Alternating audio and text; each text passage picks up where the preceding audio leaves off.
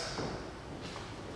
And then should be tagged on the Wilderman Cultural Center if you go to their page, but also on the Wilderman's page.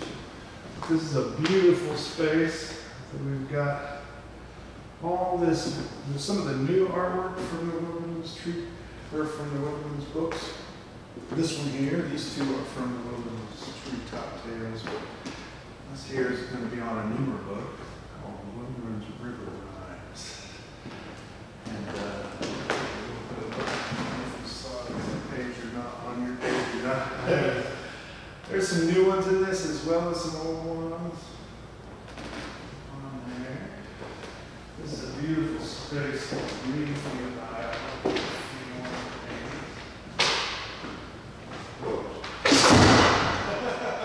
Forgot I was plugged in. Technical difficulties all around. All right. We got one person watching so far. Okay. Well, I'm not seeing that it's probably on there. I just. Should we just do it? Yeah, sure. You want to go ahead and give a little intro if you want. Okay. Okay. Well, this is Dan Dickinson. I'm on the board here at the Wilderman Cultural Center, and we are thrilled to have Chad with us this morning. We've had his art for a while this summer. We get to hang on to it for a little bit longer, so we're going to let him tell a bit more about it and give us some music and everything. So thanks, Dan. That's good. Thank you, Dan.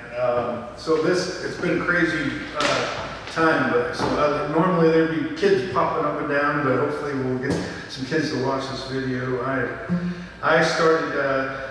I usually start my shows by telling the kids how I became what I became. When I was an art student, you know, when I was about 6 years old when I said I'm going to be an artist. And so I always painted and I drew, and I thought that's what I want to do. But then when I was in college, I picked up a guitar for the first time, and I was like, oh no, now I think I want to do that too. So I had a hard time picking. So this project, these paintings here are for a project I created, which was this book here, Wilderman's Treetop Tales, and it is filled with poems and song lyrics. So this is a tree house, you know, and so you get the lyrics in here next to the painting, and there's an album that goes with it. You can listen to the music. It's also on YouTube. You can get most of this music on, it's called Wilderman's Treetop Tales. If you look that up, you'll find it on YouTube. And you can listen to all these songs. This is just a silly poem, but it's great to have real paintings behind me for these. So I'm going to start with a song that's the cover of the book. It's called Deep Woods Jam, and it's basically, I wrote this taking out the garbage. I heard music way off in the distance, and I thought, what if I was a little kid again? And I followed that music into the forest, and I found all these animals playing music. So here we go. This is the first song. Play a little harmonica with it.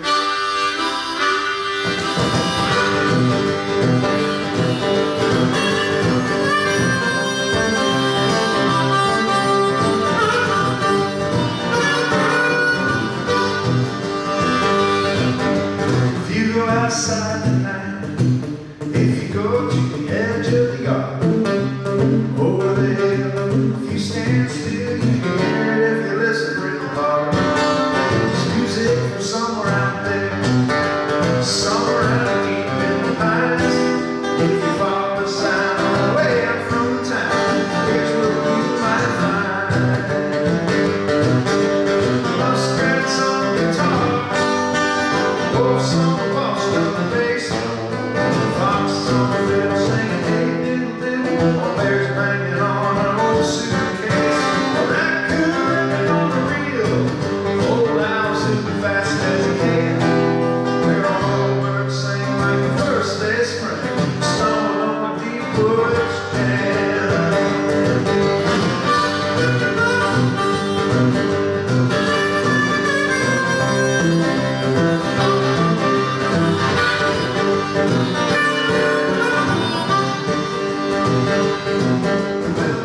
is slapping his tail.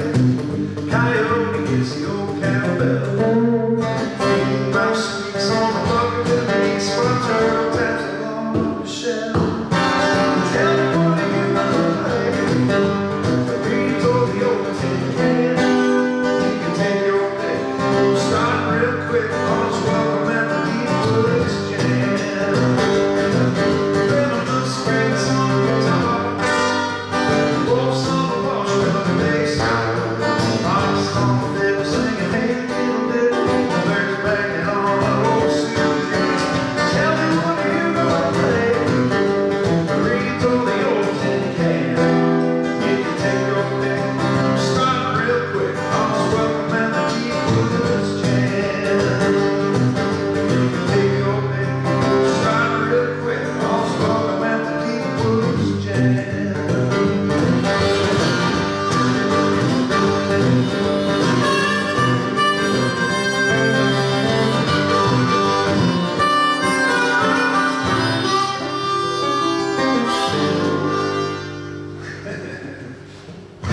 So that's what this book is filled with, those kind of imagery. And when I was putting it together, I didn't know what it was going to be called, but I had a fun time coming up with it because I wanted to get kids out in the wilderness more. And so I was like, I wanted it to be something like that. So we call it Wilderman's Books. And so you can do another one here.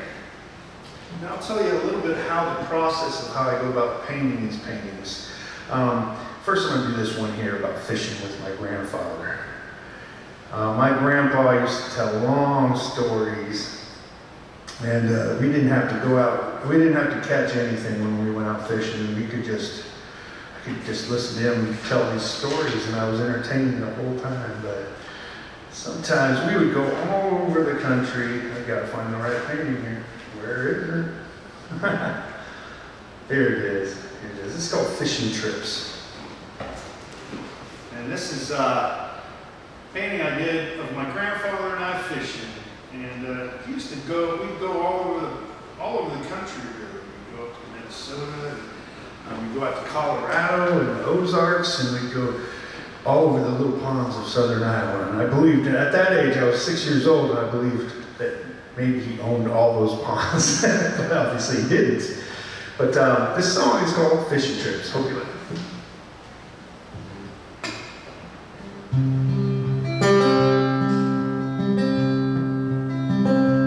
You say grab the pole,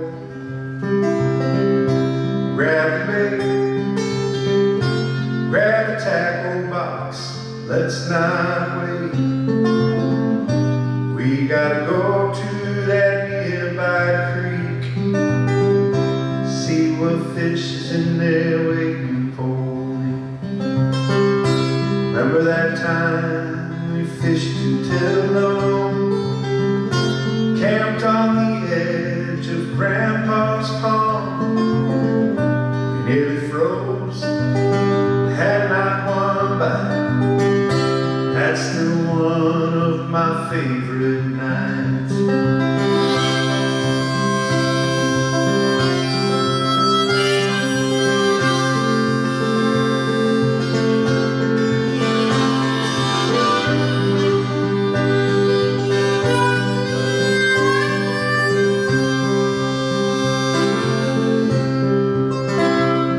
By the crackling fire, the stories get told. Some still new and some real old, but the old ones change with every tale, 'cause Grandpa used to tell them so well. And he'd say, grab the pole, grab the bait, grab that tackle box, let's not wait.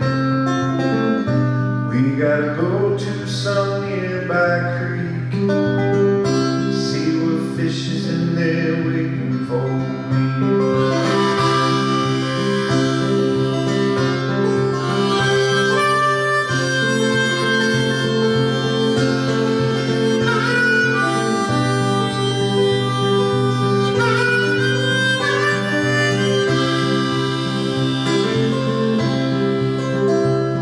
Sometimes we would stay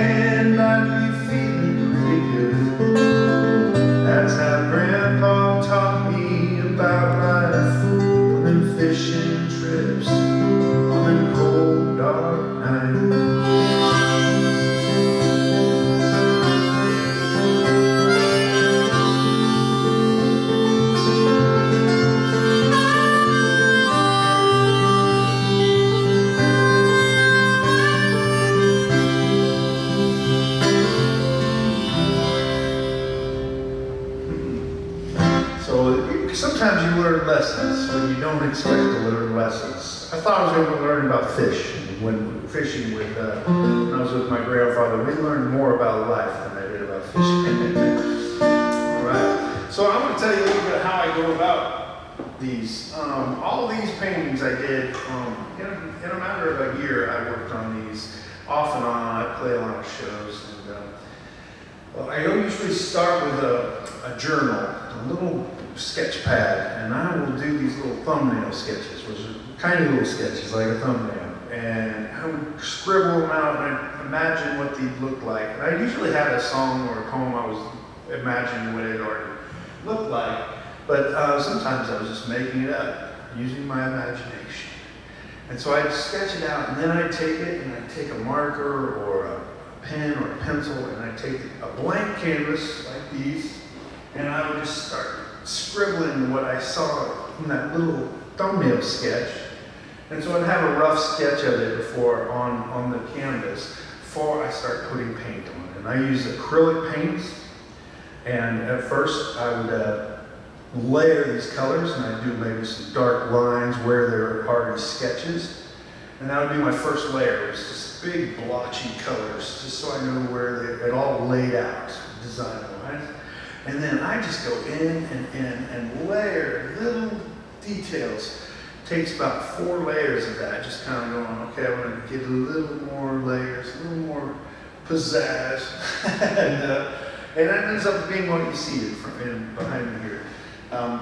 It's been kind of fun to explore because I have to paint really fast on these big canvases, though I can use bigger brushes. I'm not very good at getting real tight little detail stuff, so I get to use big motions, which I like to do. So. There are 15 paintings in the book. Some of them are poems. I'm trying to think, like this one here is a poem. This is called Umbrella. And it's just a silly little poem I wrote for my son. He was 4 at the time. And I thought, oh, I could maybe make him laugh at some of these goofy poems. So this one goes like this. Umbrella. Don't hold too tightly to an umbrella in the wind. Just let go when it starts to blow, or we'll never see you again. So I had a lot of fun writing these silly little poems for my son. There's a few of them in there that are pretty good. There's one about birds in there. I'll maybe do that one next after I sing one more song. Let's do one here. This is called Toffle the Tomcat. Toffle the Tomcat was a true cat that I knew when I was younger. Was the meanest, grumpiest old farm cat I ever knew. He looks pretty grumpy here. And he was old, and he was stinky. And when he came to our door, you know how they say cats have 9 lives? He was on his 9th life, no doubt, because he had scars and scratches from his long life out there on the farm. And he was mean. When one day he showed up sick, and we knew he wasn't feeling well because I finally got to pet him for the first time. I'm like, this is not normal for Toffle. We named him Toffle to make him seem a little friendlier than he actually was.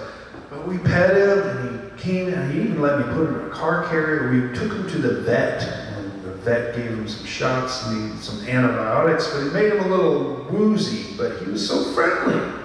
So I thought, Toffle is now my cat. So we took him inside for the night, and we thought it's not safe for Toffle to be outside, so we let him sleep inside. Well, he just went right to bed. Well, the next morning, the medicine had worn off, and Toffle was not my cat anymore. He was a wild creature. Tore around the house and tore up the living room, the kitchen, and then we finally opened up the door, and he took off for the hills. I never saw him again. He's the most ungrateful creature you've ever met. But I often think about Toffle. Whenever I meet a grumpy person, I think, you know what, I'm glad we gave Toffle a little love towards the end of his life on his 9th life. Because maybe that was why he was so grumpy. And maybe that's why people are grumpy. They haven't gotten enough love in their life. So I give a little love to those grumpy people as well. So blessed would be, she said. But anyway, this is called Toffle the Tomcat. I know Toffle is long gone up to kitty heaven because that was a long time ago, and like I said, he was old. And so I wonder if he's terrorizing kitty heaven right now with his grumpy ways. But here we go, Toffle the Tomcat.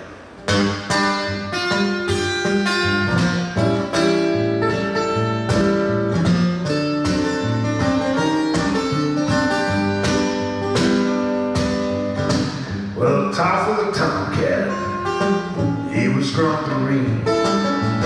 He was the meanest old farm cat that I've ever seen. He didn't meow, just paid low, growled little sounds. All the geese would fly south every time he came around. With nicks from his ears and a scar on one eye, he could make the dogs tremble. There it is right there. Just walking by, all the leaves would fall. They dropped dead off the trees because he stunk so bad, and he was all covered in fleas. Oh, Toffle.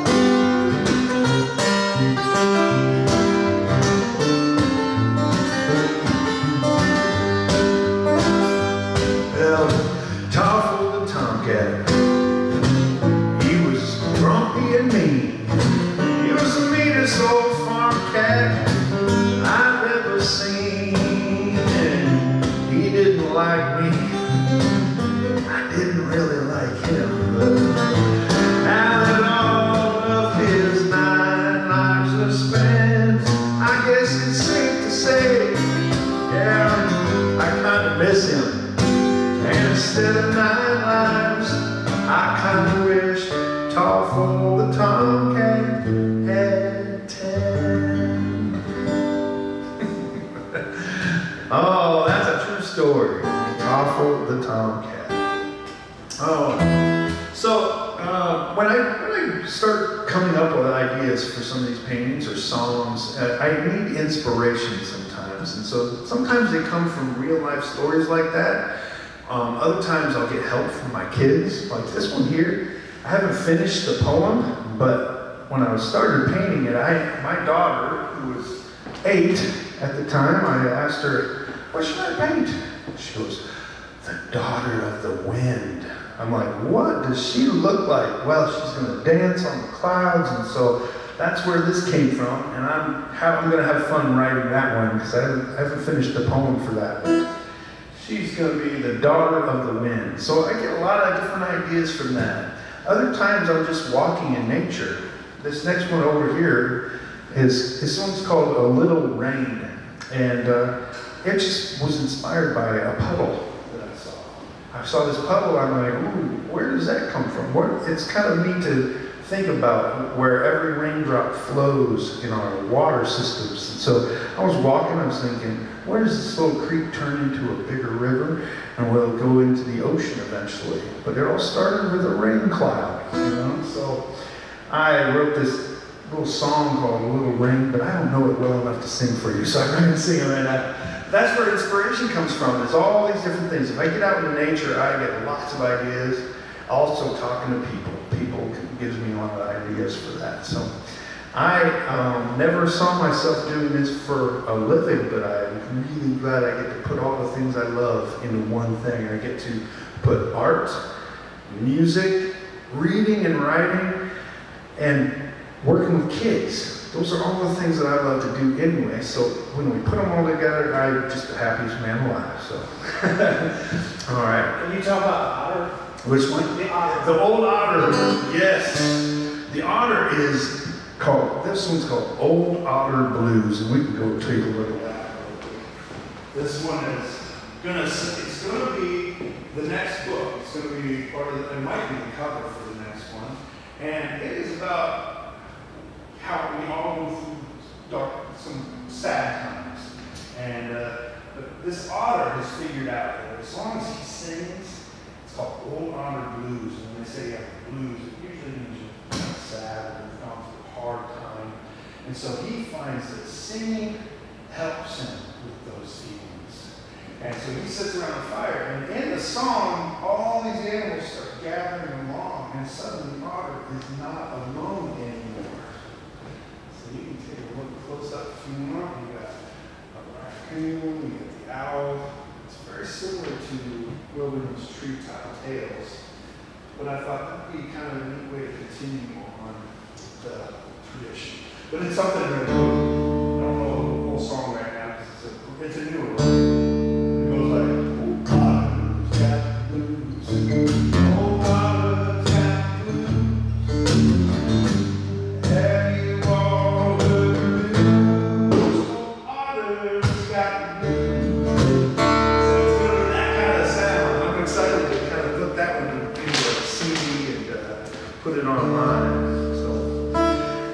Well, I can do one more song if you want. I can do that.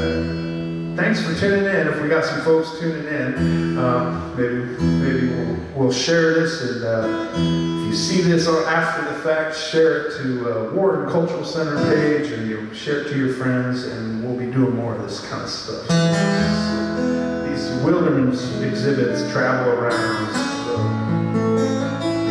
I'll do one that has evidently a lot of people are singing it at Farmers Market up in Sioux City because they heard this song and they liked it, so they covered it.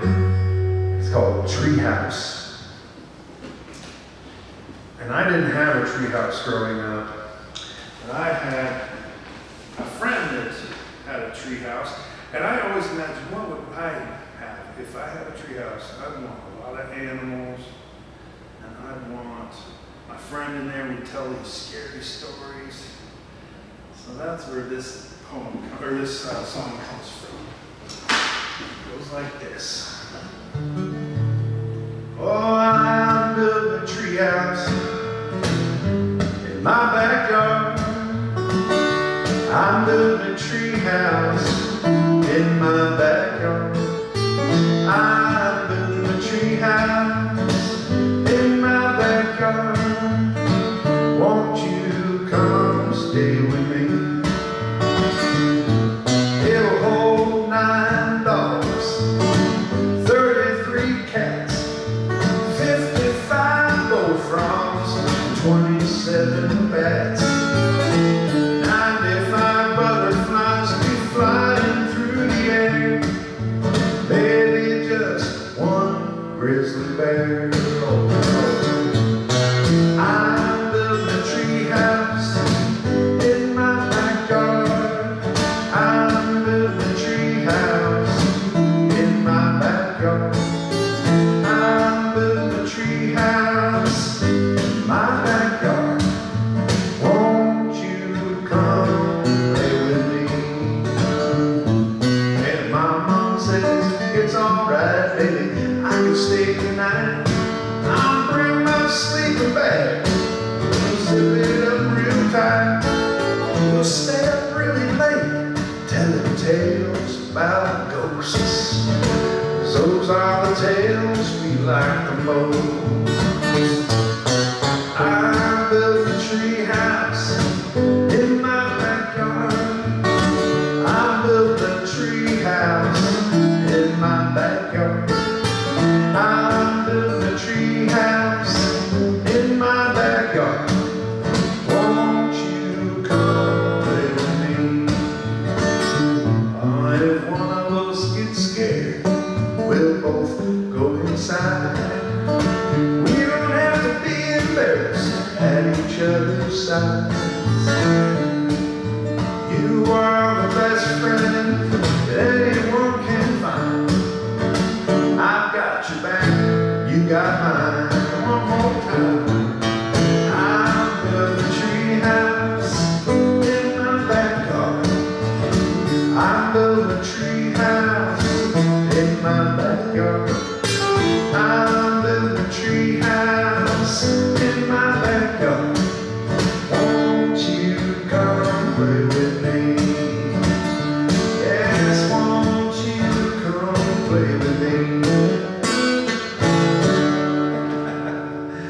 So thank you for tuning in, and thank you to the Warren Cultural Center here in Greenfield, Iowa for having me a part of this this exhibit's going to be around for just a little while longer, and so if you see it the next day or so, maybe it'll still be up. And let me know if you saw this video. Share it away, and thanks again. Have a good day.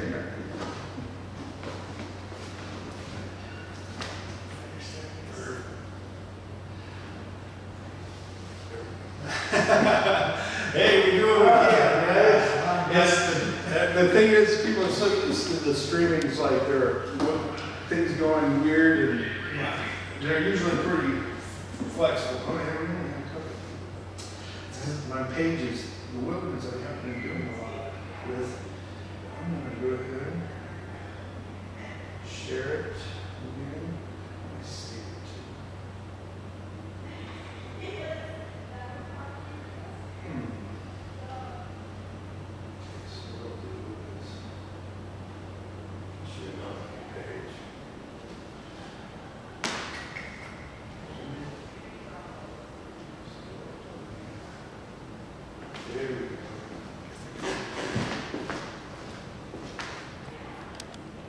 I'll share that